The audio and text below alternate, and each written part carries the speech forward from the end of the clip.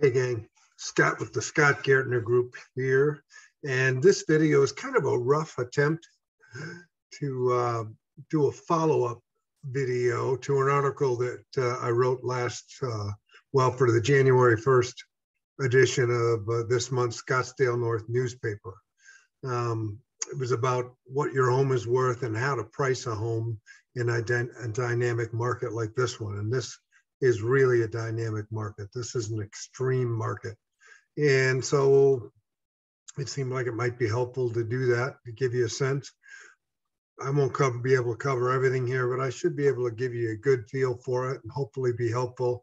If not, give me a call and I'll go over it. But for now, a couple of premises for this video that I'd like you to consider. Well, first one is that this is all based on the premise that you pre-market the home. If you're looking for top dollar on your home, you absolutely have to ensure that the market knows about your home well in advance of the time you'll be taking offers. The more buyers that know about the home, the more money you can make. You know, they can't bet on what they don't know. The better your pre-marketing will be, the more money you can make.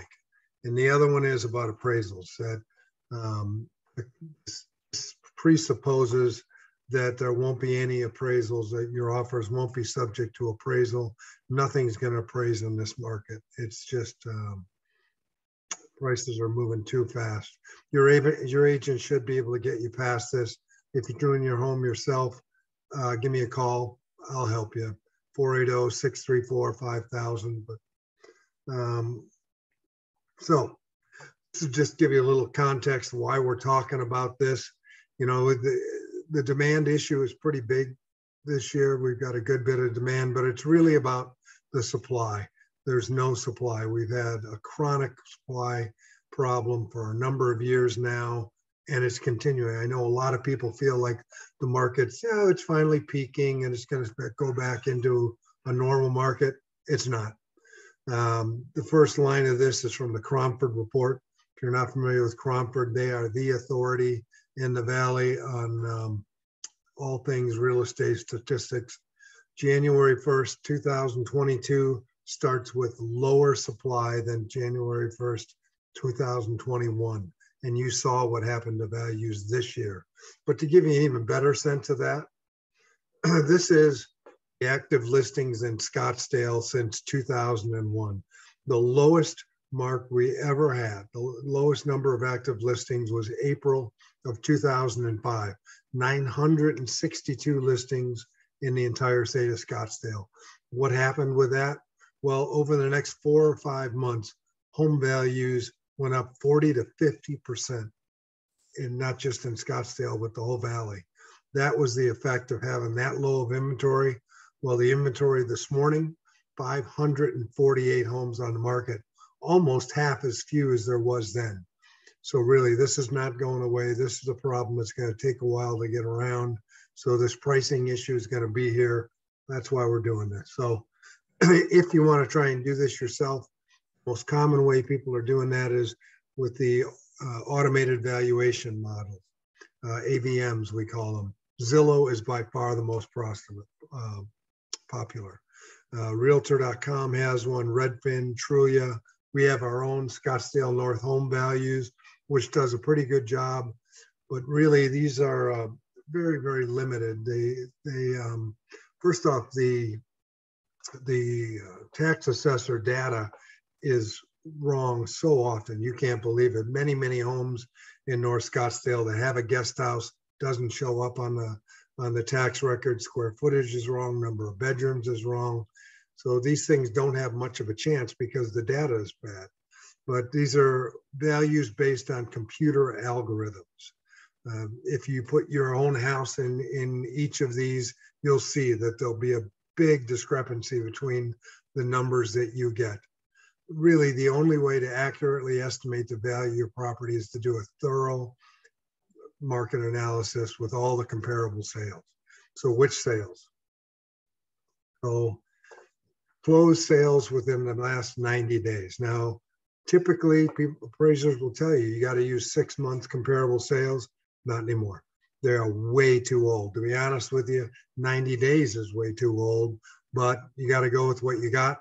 But also along with this, factor in the pending sales, particularly if they were only on the market for a day or 2 days or 5 days.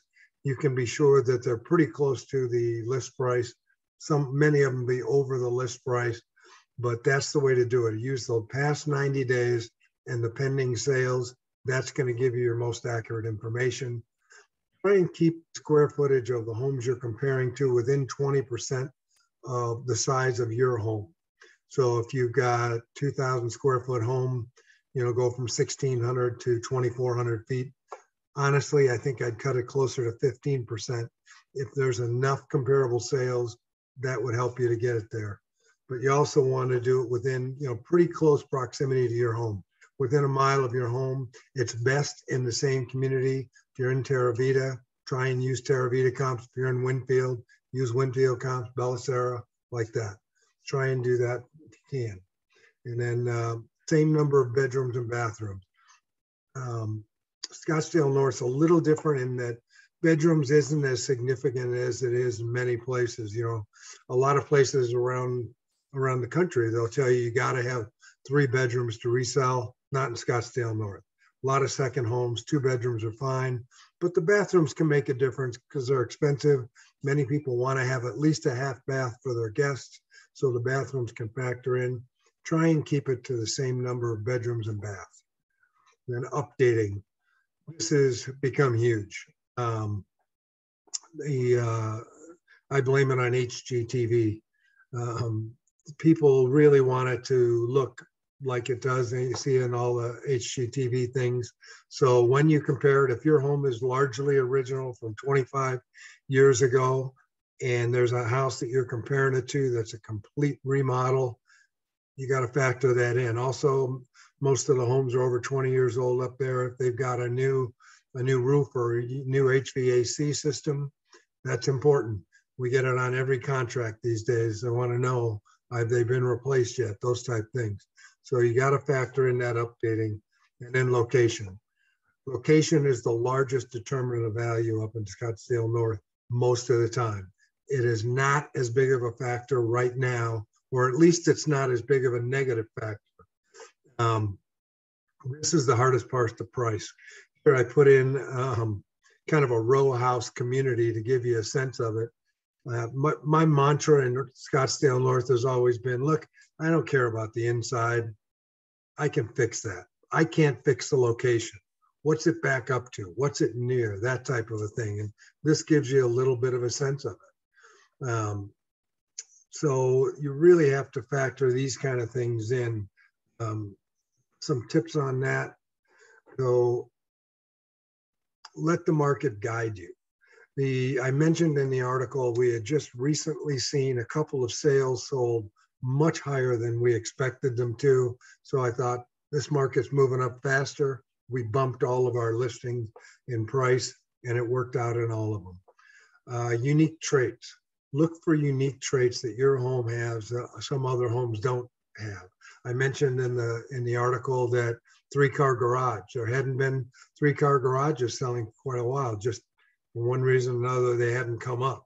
So it created this pent-up demand. That's important. Again, this goes back to location, golf lot, golf cart with a mountain view is huge. NAOS, that's natural area, open space surrounding your house, your lot, or at least your backyard.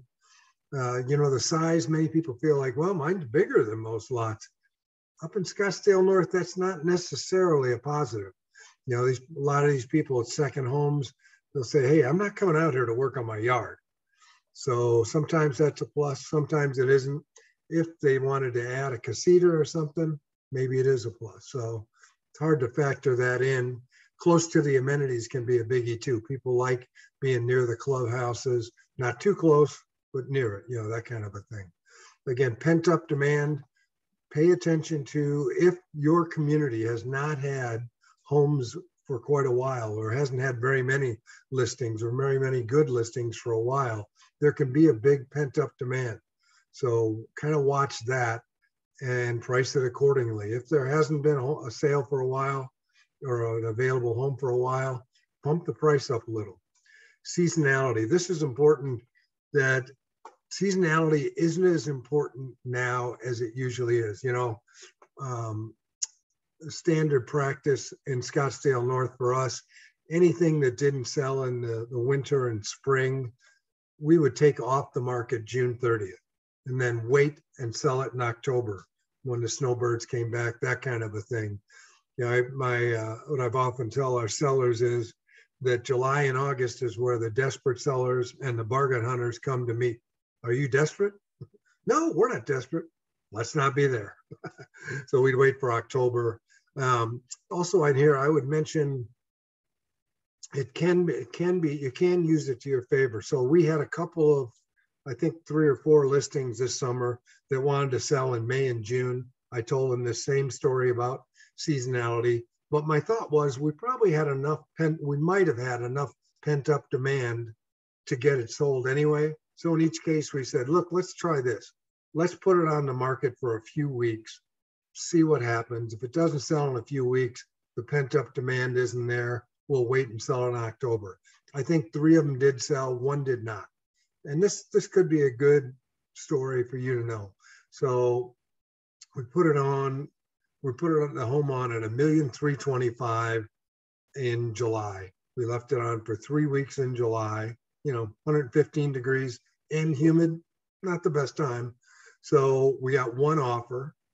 I think it was $1,225,000, maybe $1,250,000, and did some counter offers, but it just wasn't working out. So we said, look, let's just wait. We put it back on actually in November, I think November 9th. We sold it with multiple offers for $1,500,000. So that's a big difference, $175,000 by waiting a few months. So part of that was the market had moved up. More of that is we had a lot more people looking at that time for that particular type home. So seasonality isn't all important, but it's something to think about. The psychological thing about $99.99, meaning pricing your home, if it's $500,000, price it at $499.99. I don't think that's a great idea. Sometimes it is, it's a bit of a psychological thing. Sounds like it's less, but the way people search is in $25,000 and $50,000 increments. So some of the buyers are going to search from 500 to 700. They'll never see your home. I don't think that's, it's worth it for that. That's my personal opinion, but for what it's worth, I've been doing this a long time. And then the old adage, you can't underprice in a heated market. It's true.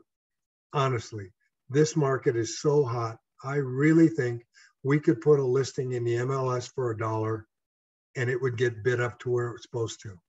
But that's predicated on the fact that the market gets to see it, that the right people get a chance to vote. And that speaks again to that pre-marketing thing that I was talking about.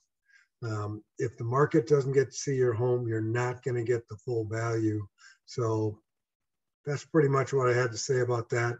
I hope it's helpful. Again, if I can be of any help, 480-634-5000, give me a call. Thanks for listening. Make it a great day. Let's have a great year. Where are we? Let's get it.